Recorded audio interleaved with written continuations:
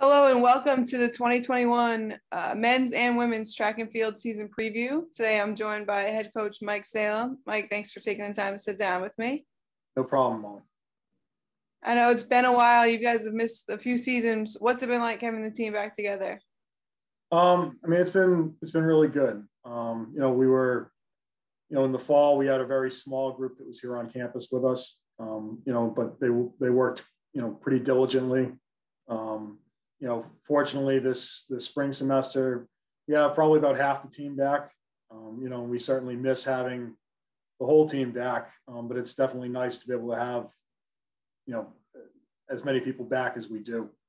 But it's been good. We've been able, kind of been training indoor as much as we could during, January and February. We've been fortunate to have a very nice stretch of weather here so far in March, knock on wood. And hopefully that carries over into April when we finally get to being able to compete again. But I think it's that everybody's been putting in the work, and we'll kind of see where it goes. It's very hard. I think it's been hard for a lot of our students to not have a real end goal, really until, the last, few weeks when we kind of knew that we've been told that, they're going to try to do NCAAs outdoors, that we're going to have a conference meet, that we were able to pull together the dual meet schedule that we have. It's hard to not have that stuff in front of you during a lot of, the last 12 plus months. But, I think people have, now that they can kind of see that there's something that we can actually build to, I think people are pretty excited about it. Yeah, definitely. Do you think this time away from the sport has changed your perspective or the perspective of your athletes? It certainly has made me appreciate it more. I always knew, anytime that we would go on a summer break and suddenly the students aren't here, I can't wait for them to get back. And so I think a lot of them, probably a lot of the students, have had a similar experience of maybe they have a renewed value of what the opportunity is, and that they get to do this and get to be with their teammates and get to train together. So I hope, all of them, take that away from it, but that could be applied to any part of their life, whether it's family or friends or anything that during the last, this crisis, we've had to kind of reevaluate. So. Yeah, definitely. And a lot of your athletes are typically competing 2 or even 3 seasons out of the year. So when spring comes around, they've got a few seasons under their belt. Do you think it's been challenging getting them prepared without having the fall and the spring, the fall and the winter this year?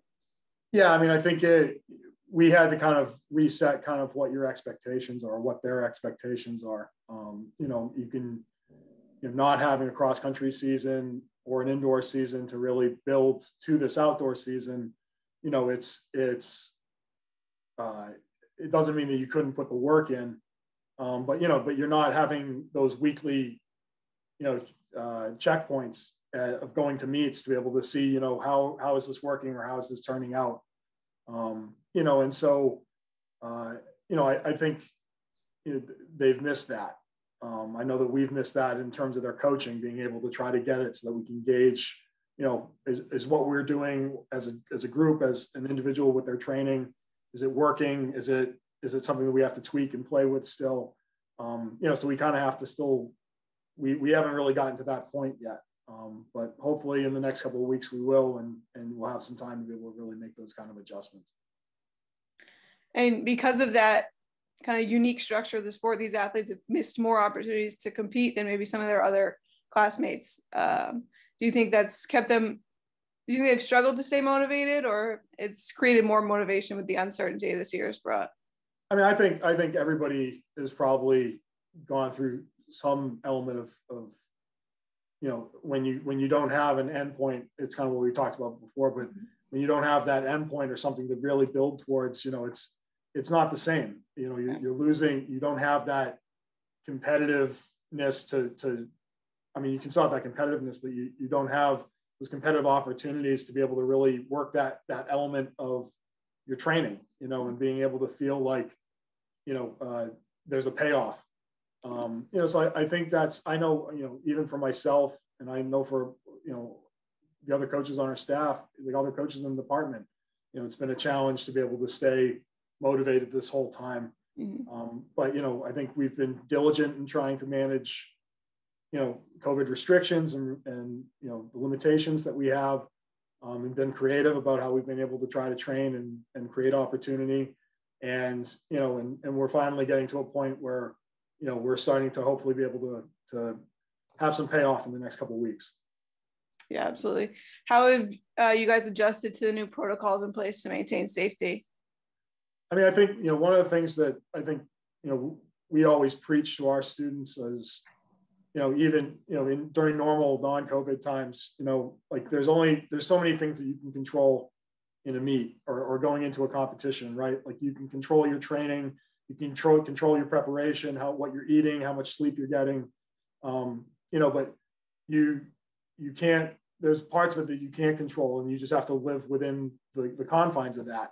And that's, I think, kind of how we've approached COVID.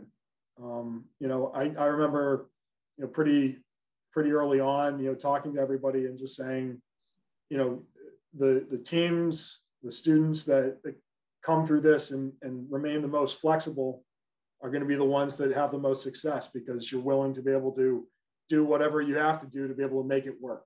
And I think that's kind of been something that I think everybody's been trying to really do, in our training through this semester and through last fall and last summer, and hopefully, I think we're finally getting to a point where, we can finally see where we're at with that. I know last winter, the men's team ended on a high note with the Little East Championship. They didn't get the chance to contend for that title again in the spring. How do you think, or who do you think presents the biggest challenge of reclaiming that title in the Little East this year? Yeah, I mean, I think it's going to be a challenge. We have some very talented people that are back, but we are certainly missing some very talented people too. People that were big contributors to that championship last winter. I would say, everyone in the conference, because of the uncertainty of what COVID's presented and inconsistency of training and opportunities to compete or not compete, I think everybody is, kind of uncertain about, who's going to really step up and into it and be able to really, put forward the best stuff. I think all of our conference competitors are a pretty big challenge to us. And there's some very talented student athletes that they have, so I think our students are kind of excited for being able to get back against them, be able to compete. We're lucky that, right now the plan is to host the conference championship here, the first weekend of May. And so being able to do that at home, I think we're excited about that. And I think individuals, looking forward to go and trying to defend their individual titles. Andrew Swallow in the shot put, Cam Rogers, did very well in the high jump, the hurdles, the triple jump, long jump during that indoor championship last year. Taylor Walsh is returning to try to defend some of her titles. So there's a really good group there, a core group that I think, has been working really hard and want to be able to go and be able to defend their titles, their individual titles as well. But yeah, so I mean, I think all of our conference competition, I think, is going to be a challenge, and it'll be interesting to see where people's training and what they've had, the opportunities that they've had, what that turns into this spring. Yeah, it'll definitely be interesting to watch it play out. What are you most looking forward to about competing again? Oh gosh, I mean, just having the team back. I mean, and being able to go and flex those competitive juices a little bit. It's been, the last time we were even really gearing up for that was, George Papoulis going to NCAAs, and I still owe George an NCAA meet, so I feel bad for him, I think it's going to be, just being able to go back out there and be able to be competitive, be able to have some good competition. The meet schedule that we've lined up, I think, is pretty competitive. And then obviously having, I think, the postseason is going to be a little different than what we're used to this year, but I think there's still going to be some good opportunities for those people that might be going and trying to get that opportunity to go down to Greenboro in late May to be able to compete at the NCAAs. I think it's something just to be excited for. It's been funny, Molly, because literally every time we've gotten to do something a little bit more, it gets me so energized. I mean, getting people back in the fall, the few people that we had, that was the best part of my day, was getting to go and be able to work with them.